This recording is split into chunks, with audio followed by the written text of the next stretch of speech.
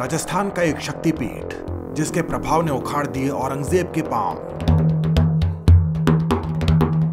अरावली की सुरम्य घाटियों के बीच निवास करती है ये अनोखी और चमत्कारी देवी शक्ति, जिसके दर्शन भर करने से हो जाते हैं सभी कष्ट दूर। क्या है इस अनोखी शक्ति का रहस्य और क्या क्या छुपा है इस देवस्थान के गर्भ में, जिस देवस्थान को हम कहते हैं जीण माता धाम।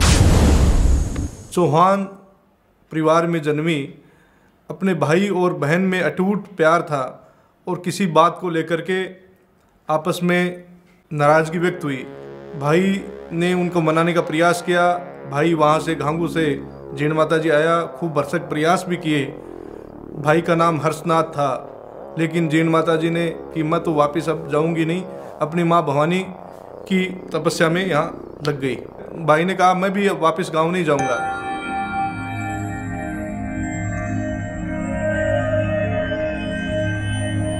हर्षनाथ भैरू और जीण माता जी का भाई और बहन का संबंध है। जो इधर रास्ता जा रहा है ये जीण माता जी जा रहा है, और जो ये सीधा रास्ता है ये हर्षनाथ भैरू जा रहा है। हर्षनाथ पहाड़ के पास में ही है जीण माता का मंदिर। जीण माता का मंदिर बहुत प्राचीन है। आपको वहाँ के सारे दृश्य दिखाएंगे और जीण माता के बारे में पूरी जानकारी देंगे।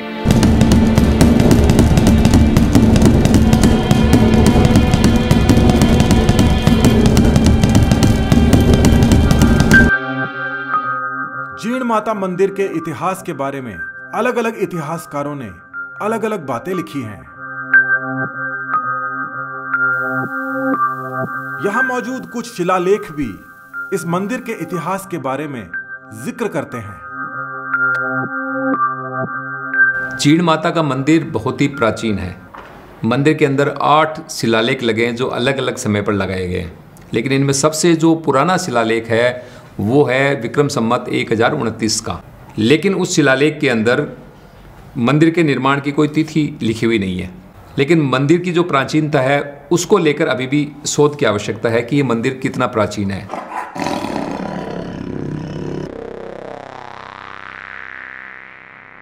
काजल शिखरा की चोटी से उतर माता जीण भवानी ने गुफा में अपना स्थान ग्रहण किया।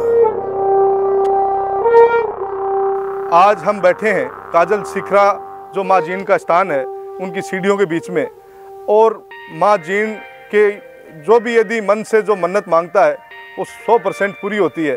और आप यहाँ आकर देखोगे, एक तरफ चाहे रेवासा की झील हो या एक तरफ जिस तरीके से अरावली की पहाड़ियों के बीच में ये मंदिर है, और यहाँ जीण माता जी का जो भाई था हर्षनाथ भैरू, जो भी उनका ही पास में स्थान है। और ये तो सब आदिकाल है। एक काल बोलते हैं महाकाल को उज्जैन में जो विराजमान है, और एक इसको बोलते हैं आदिकाल। 51 पीठों में से एक शक्तिपीठ है श्री माँ जीण भवानी। और यहाँ पे चंद्रग्रहण, सूर्यग्रहण जब भी होता है, इस वजह से यहाँ पे ये पट कभी भी बंद नहीं होता है। और इस तरफ है तेल की जोत, इस तरफ है घी की जोत। यहाँ दर्शन करने वाले जब भी आकर यहाँ दोख लगाए और इन जोतों के दर्शन करें, उनकी मनोकामना पूर्ण होती है। ये कब बना, कैसे बना, यहाँ कौरव पांडवों ने भी आके सेवाई की है और जीर्णोद्धारी की है। औरंगजेब बादशाह के समय पे ये जोत अखंड चल रही थी। वहाँ से तेल आता था, 100 मन घी 100 मन तेल। फिर वो धीरे धीरे चलता रहा, फिर हो गया बंद। फिर जयपुर से इसका 2 रुपये 3 आना फिक्स किया, फिर वो भी कुछ दिन तक चला, फिर उसके बाद में बंद कर दिया। अब यात्री लोग जब भी अपनी इच्छा मनोकामना बोलते हैं और अपने यहाँ पे तेल चढ़ाते हैं।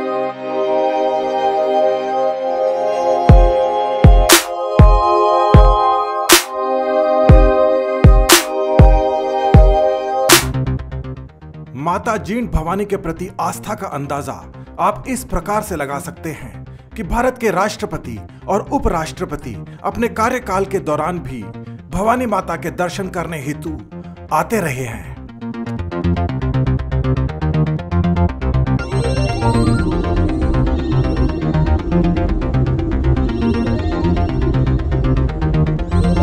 भाई और बहन के अटूट प्रेम के बाद में जिस तरीके से उन्होंने आज माँ भगवती जगदम्बा जो जीण के नाम से प्रसिद्ध है, वो हर्षनाथ भैरू के नाम से प्रसिद्ध है। शायद ही ऐसा कोई आदमी हो जो राष्ट्रपति से लेकर के मुख्यमंत्री से लेकर के राज्यपाल तक सारे लोग एक मंदिर में आए हों। बहुत कम लोग मंदिर हैं ऐसे। जीण माता एक ऐसा स्थान है। और भी कई तरह की यहाँ कथाएं प्रचलित हैं। यहाँ मैं आपको निवेदन करूं कि जीण माता स्थान पर औरंगजेब ने अपनी सेना भेजी थी मूर्तियों को खंडित करने के लिए। तब माँ भवानी ने जो भंवरा माखी होती है उसका रूप लेकर के उस सेना पे अटैक किया और सेना को वापस नंगे पांव जाना पड़ा। उस दिन के बाद में औरंगजेब ने हर साल अपने खाते से 1.25 मन तेल यहाँ भेजना शुरू किया। और जो अभी अखंड ज्योत यहाँ माँ भवानी जीण के चल रही है, वो ऐसी मान्यता है कि वहाँ से शुरुआत हुई है और फिर राजस्थान सरकार ने भी इस व्यवस्था को शुरू रखा और अभी तक वो अखंड ज्योत वहाँ जल रही है। इसलिए जिस तरीके से माँ जीण ने अपने जीवंत कई परिचय दिए हैं, जो भी मन से यदि कोई मन्नत माँ भगवती की प्रार्थना करके मानता है उसको 100% माँ जगदम्बा उनकी मन्नत पूर्ति करती है। और इसी कारण आज इस कलयुग में भी लाखों श्रद्धालु नवरात्रा का भी जो मेला चल रहा है, वहाँ लाखों श्रद्धालु इस नवरात्रा के मेले में आएंगे। मंदिर 9वीं सदी से प्राचीन हो सकता है। 9वीं सदी का तो है ही है और 9वीं सदी से पहले का भी प्राचीन हो सकता है। ये शोध के अंदर तथ्य जब सामने आएंगे। इस मंदिर के ऊपर एक बार औरंगजेब की सेना ने हमला किया था। मैं आपको बता दूं कि खंडेला के राजा केसरी सिंह जी ने औरंगजेब से बगावत कर दी थी और केसरी सिंह जी ने दराब खां के नेतृत्व में मार्च 1679 के अंदर एक विशाल मुगल वाहिनी खंडेला पर भेजी थी। उस मुगल वाहिनी का उद्देश्य ये था कि शेखावाटी के जो शासक थे उनको दंडित करना, ताकि वो केसरी सिंह की तरह बगावत नहीं कर सके।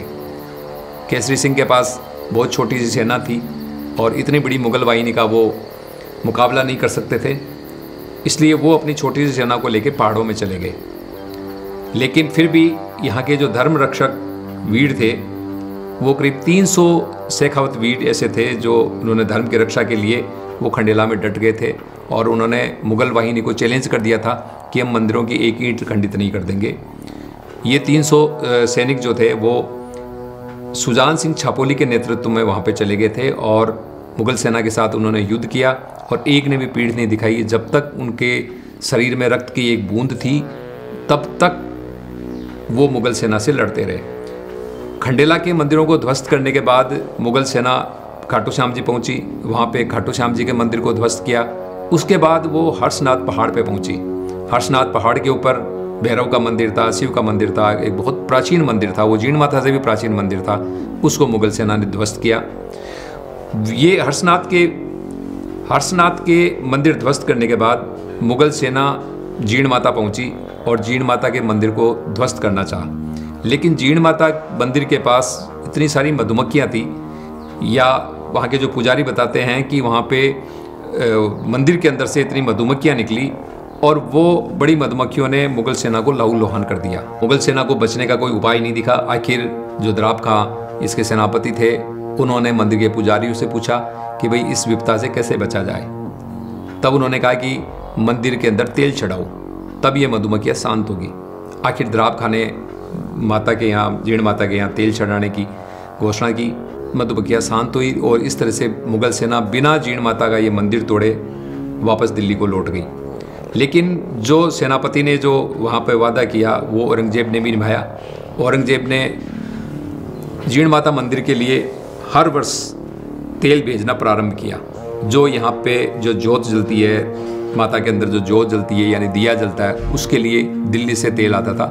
पहले दिल्ली से नवरात्रों के समय 2 बार तेल आता था। बाद में कई वर्षों तक, मतलब मुगलों की कई पीढ़ियों तक ये तेल दिल्ली से आता रहा। उसके बाद उन्होंने इस तेल की जो व्यवस्था है वो जयपुर से कर दी। जयपुर से पहले तेल आता था। बाद में जयपुर के प्रधानमंत्री ठाकुर हरि सिंह जी अचरोल ने तेल भेजने की बजाय यहाँ पे नगद राशि आवंटित कर दी। जो आज़ादी तक, जो देश की आज़ादी हुई यानी 1947 से पहले तक मंदिर के अंदर जयपुर से तेल का जो खर्चा था वो आता था।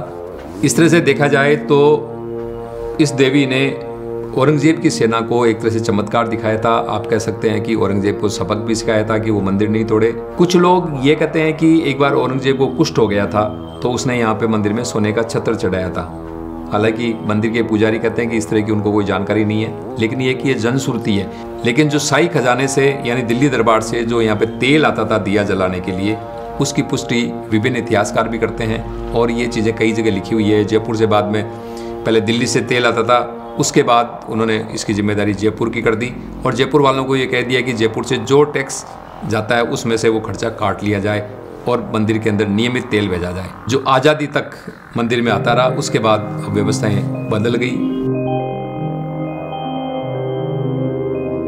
जय मां जीण भवानी।